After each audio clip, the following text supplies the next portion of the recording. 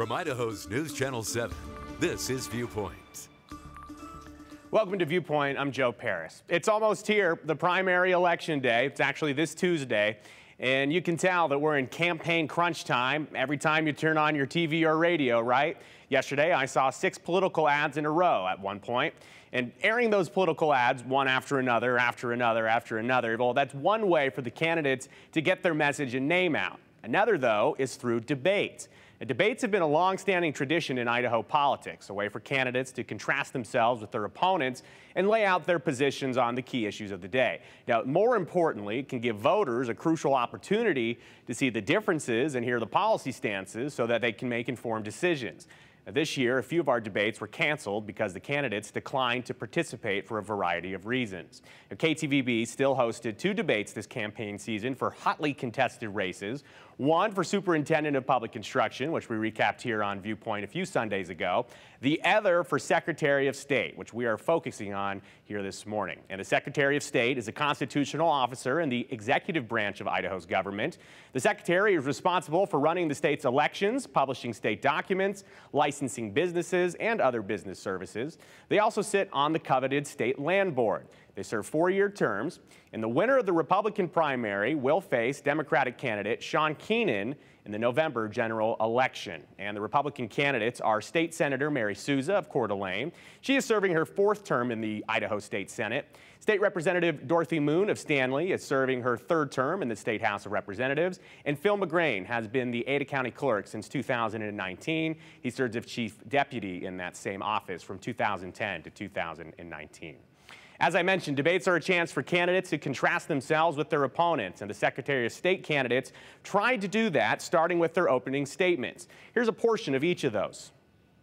I'm Senator Mary Souza, and I'm running for Idaho Secretary of State to protect your votes, to protect our elections, to protect our businesses, and to protect our endowment.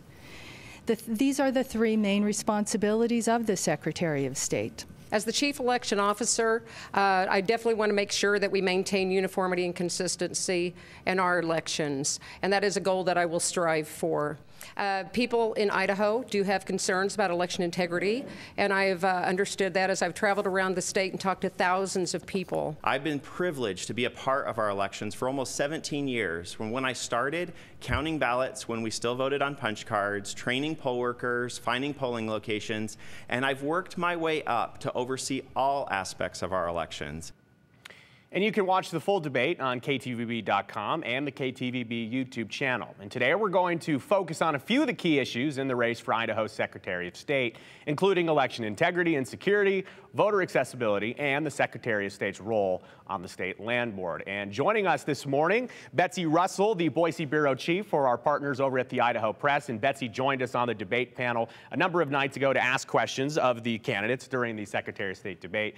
Typically, the Secretary of State race is pretty low key, you know, there's attention on it, but it seems that there's extra attention on it this go around. And Betsy, we'll start with this. Why do you think there's so much attention on Secretary of State? Do you think it comes down to, I guess, the huge focus across America on election and election integrity?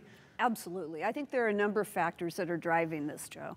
And the national picture is certainly the largest, but we also have an open seat for Secretary of State in Idaho. This is rare that this seat is open. We have had historically the same person serve as Secretary of State for many, many years in Idaho. Pete Senarusa, followed by Ben Sursa, and now Secretary of State Lawrence Denny has been in for 2 terms, and this is coming open. And so it's a wide open race at the same time that there's this national controversy about elections, which are such a big part of the Secretary of State's role. And we have here 3 candidates who are taking very different approaches. How big of a difference do you think the actual candidate makes in the role of Secretary of State? They do a lot of important work, but I guess how big of a difference can these candidates have in that role? Is it, I guess, a big difference between, I guess, if Phil McGrain is elected, it could go one way. If Dorothy Moon, it could go a completely different way, or is there less room for wiggle there? I actually think that who is the Secretary of State can make a huge difference. And it's less of a political role than some of our other state constitutional officers. And I think all of these candidates have acknowledged that. But it's a role that really, really relies on competency. Whoever is in that office needs to do a good job of what they do, or our elections will not run right, our state records will not be kept right, our business licensing will not go right. And so competence, I think, really is the #1 thing we look for in an Idaho Secretary of State. But secondly, there are very, very different political approaches among these candidates as well. Well, let's talk about election integrity again for another moment. Here's what the candidate said when asked, where do you stand and where do you think Idaho stands on election integrity, and what changes need to be made to our electoral process, if any? Here's what they had to say.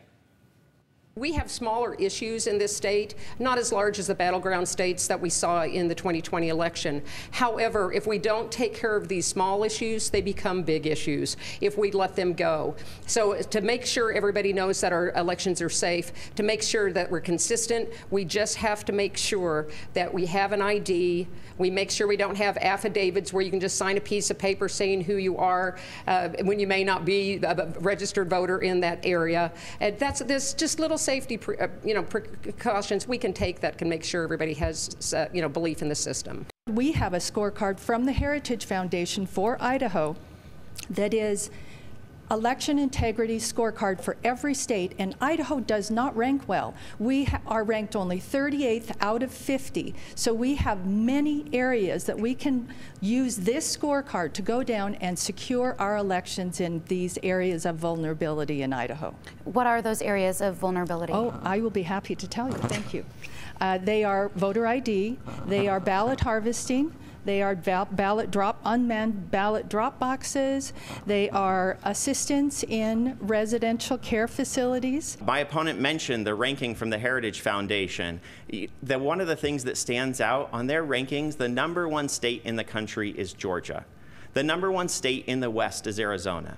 And I don't know what election they were watching when it comes to 2020, but that's not what stood out. Idaho was successful. We were one of the first 2 states to finish having our results on election night. And it's because we band together. Too often there are groups back east that think everyone lives close. But we all know out here in the West, we don't. Idaho's legislature has made our laws to fit Idaho, and I think that's so important to the integrity of our elections, and I'm proud to be a part of the system that we have here. I thought an interesting storyline heading into this election season was the, audit that the Secretary of State's office did on the 2020 presidential election. There was these major claims by people like Mike Lindell that the state of Idaho had glaring issues. But after, the full forensic audit, Idaho didn't have those election integrity issues that they were charged with. So it's interesting now to hear the candidates talk about that. Do you think as a candidate, it's more of a conversation about being proactive or being, corrective in past actions, again, with the establishment of not any evidence that there was a major issue in 2020. So again, this is an area where we're seeing different approaches from these 3 Republicans who are facing off in the primary. I think that the legislature this year passed legislation proposed by the governor to do proactive audits in the future, just to check and make sure that everything's right, even though we really have not seen major problems with election integrity in Idaho. But here we have a couple of candidates who basically say there are problems with election integrity in Idaho. And in particular, Senator Sousa, citing the Heritage Foundation scorecard, the things that they focus on. Voter ID, Idaho has had a voter ID requirement for years. We do have an affidavit provision in that. It is very rarely used.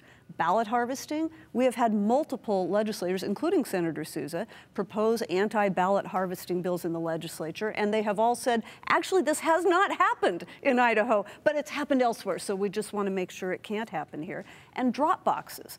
Drop boxes for ballots, when there are many people casting absentee ballots, have proven extremely popular in Idaho. And when there was legislation from Senator Sousa that was heard in a Senate committee to get rid of them, county clerks from all over the state came in and said, that means that people in my county are going to have to drive for an hour and a half or 2 hours to drop off their ballot rather than just have it right down on the corner. And basically, there are things in place in Idaho that from all appearances seem to be working very well. Now, Senator Sousa says, well, we just haven't checked. Actually, things probably are going wrong, and we just don't know. And then Representative Moon says, we have small problems. We got to fix them before they turn into bigger problems. And I think that we hear Phil McGrain saying, here's what we're doing now to make sure that we don't have problems. And a major conversation has been about accessibility, and critics of the legislature say that lawmakers, they worked hard to make it, I guess, less convenient or more difficult for some Idahoans to get to the polls and to cast those votes. We asked the question of lawmakers. We asked, are you concerned with efforts by lawmakers to make voting more difficult? And, how would you deal with that as Secretary of State? Here's what the candidates had to say. Absolutely. I think there's a really important thing that we need to balance. There's a lot of talk about elections integrity and election security, and you've already heard that here tonight. But one of the most important things is we should not make things so secure that no one can access their vote. Similarly, we shouldn't make things so accessible that it's open for fraud. I've spent my career making sure we have opportunities here locally for people to vote. I think one of the best examples of that is the expansion of early voting. Early voting is the most secure form of voting, and it's because of the database and tools that we have to assist people. I think that what we need to do is to secure our system, and I think some of the efforts that came forward during the last session were good. Some were not well crafted and probably should not have passed. But what we need to keep our eye on is how secure are our systems, but how safe is your vote? And there has to be the balance between those. The United States is known as one of the most easy systems, not at all the most secure system. Let me tell you that the Carter-Baker Commission in 2005 said that the United States should absolutely go to photo ID required at the polls. I don't think there is one person I met with who thought that asking for a government-issued ID is unreasonable. I think everybody knows they want them to present an ID, especially when you hear of a Costco card or student ID card, which was easily counterfeitable, which doesn't have a birth date, that doesn't have an address, that doesn't have citizenship. All it has is a picture and a random number. People are concerned that the students are just given these cards like you get a Costco card. They just pop right out readily. So those are concerns, and yes, I don't think we're going to keep anybody from voting if they really want to vote. And it was an interesting juxtaposition there, too, to listen to Senator Sousa and Representative Moon talk with Phil McGrain, the clerk, saying that these are problems that you're facing, and then you have the clerk standing there. He basically says, no, they're not happening. When you talk about the voter ID, over the last several years, Betsy, I mean, how big of a deal has it been to have voter ID? I know there's the affidavits that you can sign day of, but the conversation to me seems that I didn't realize there was so much attention on it.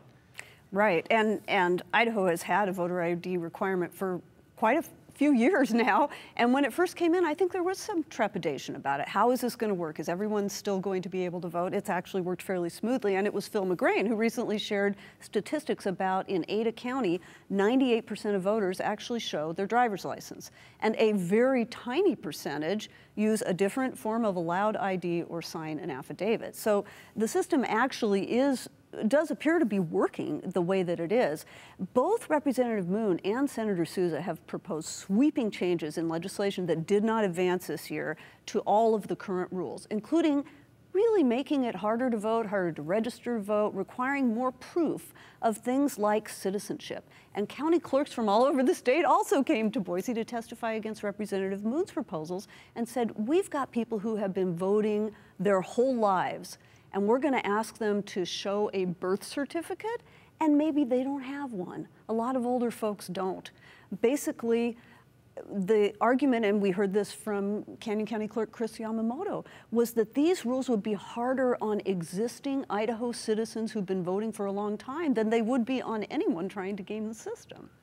We're going to take a real quick break, but coming up next on Viewpoint, we're going to hear from the candidates on how they see their roles in encouraging voter turnout, and we're going to talk about their role on the State Land Board. Viewpoint continues after this.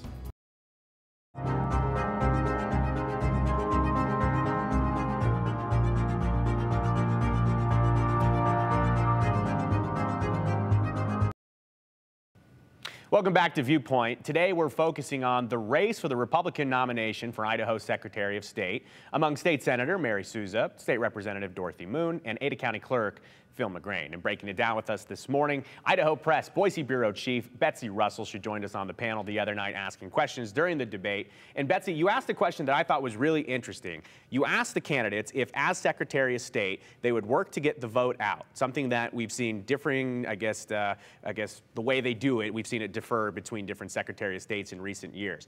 Before we get into that conversation, I want to know, why did you ask the candidates about what they would do about encouraging people to vote? Well, that's always been something, you know, in all my years in Idaho that Idaho's Secretary of State has made a top priority and has really been an advocate for, is getting more Idahoans to vote. And our voter turnout in Idaho, you know, it's better than some states, but particularly in primary elections, it's quite low. And the percentage of registered voters is one thing. If you look at the percentage of voting age population that votes in primaries, the vast majority of Idahoans do not vote. So it's a very small number of people making decisions for everyone. Well, that's not really how the system is supposed to work. We have a system in the United States basically of self-government. We're all supposed to decide what we want our government to be. And for that to work, ideally, everybody who's eligible probably ought to vote, unless for some reason they don't want to. And so the Secretary of State has always taken a leadership role in that. I was very surprised by the answers that we got from one of the candidates. Yes, so let's take a look at those answers because they were very different. And as Betsy mentioned, I was surprised by one of them. But here's what the candidates had to say. Let's start with Representative Moon, who said yes, that it would start with election education for her. Betsy, it would be huge in my priorities. And I do think it's a matter of the youth understanding how the process works. They don't even understand what precinct committeemen are. They do not know about regional Republican parties or Democrat parties and how the whole system, how you can start even as a precinct committee person to become involved in your community and government. So I think that's where I would start. And I have talked to schools about these, you know, how the system works and how to get involved. But to just stand on the sidelines isn't where we want our youth today. We want them involved. I have a different look at that. I do not think that it is a Secretary of State or even the county clerk's role to increase turnout for any one party or even turnout in general. That is the role of the partisan groups, the special interest groups, people who are very supportive of a candidate or a ballot measure. That's what they are supposed to be doing. What the role of the Secretary of State is to make sure that the election laws are enforced and they are clear and they are understood by all the citizens. I agree with Representative Moon in terms of education for voters. Getting the information out is important.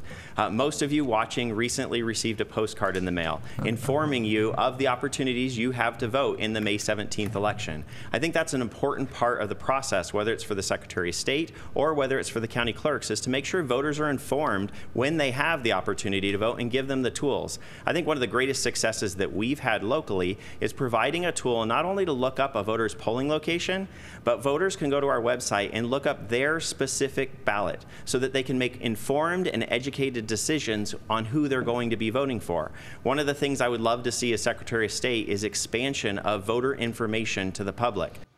And Betsy, you followed up with Senator Souza to clarify. You said, you know, Senator Souza, you really mean you're not going to go out and encourage Idahoans to vote? And she said, no, I am not going to. At this point of an election and this point of a cycle for Secretary of State, have you ever heard something like that? I have not. I was completely surprised. Part of the reason that I asked the question was the real variation we've seen in recent years is that our previous Secretaries of State were always so focused on voter turnout that they made a turnout projection before each election. And I wanted to know if these candidates would bring that back, because our current Secretary of State Denny, has not made those projections. He's felt that he didn't have the basis for them. He couldn't give an estimate.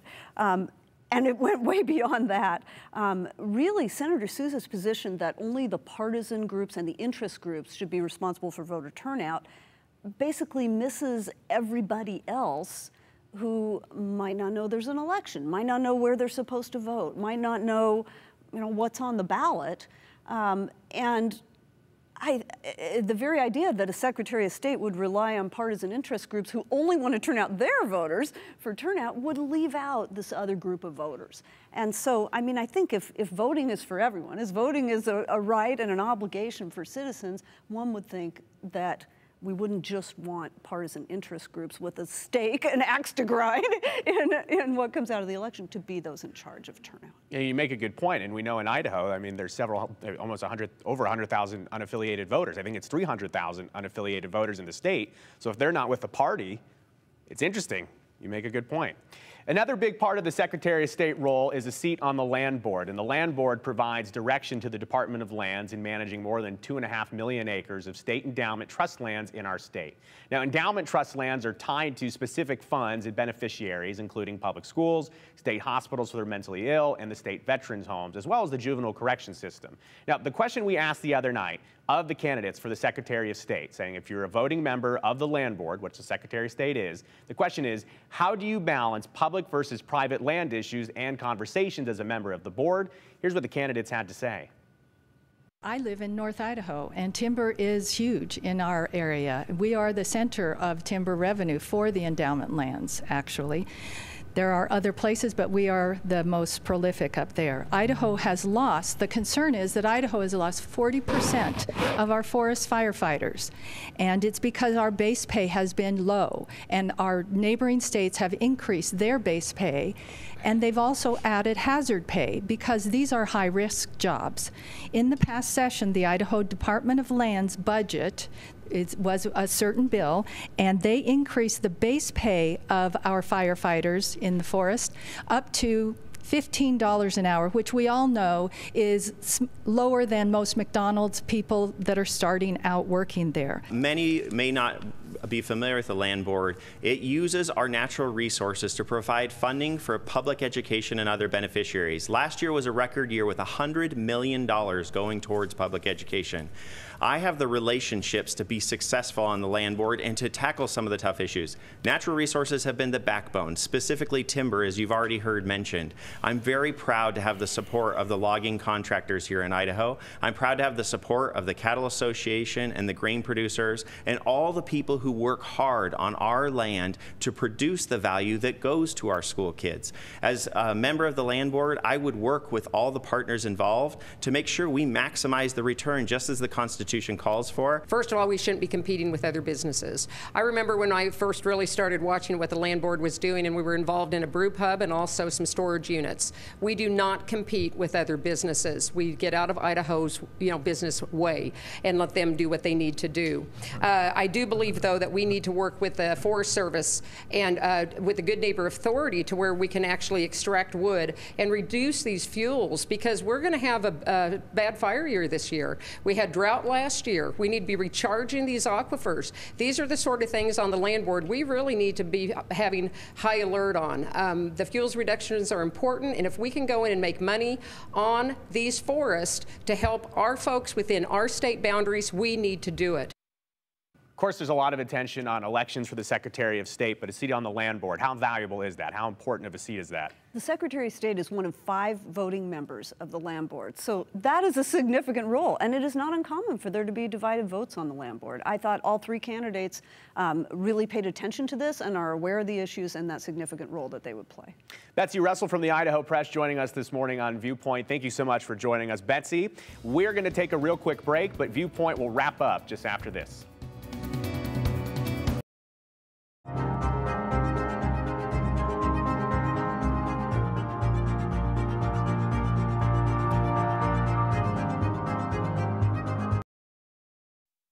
You can watch the full debates for Secretary of State and Superintendent of Public Instruction on the KTVB YouTube channel or on KTVB.com. And there are dozens of key races in the May 17th primary election, now just 2 days away. For more on what you can expect on your ballot, text the word VOTE to 208-321-5614. We'll send you a link to our Idaho primary election voter guide. The guide also has info on voter registration, polling locations, and party affiliations. Make sure to join us on Tuesday night for Decision 2022 election coverage. Polls are open 8 a.m. to 8 p.m. Of course, you got to remember in North Idaho, close at 9 p.m. Mountain, 8 p.m. on the Pacific time zone. So we'll get some local election results coming up at 9 o'clock on Tuesday night, Mountain time. Thanks so much for joining us. We will see you Tuesday night for election coverage. For now, though, we'll say goodbye. See you next week on Viewpoint.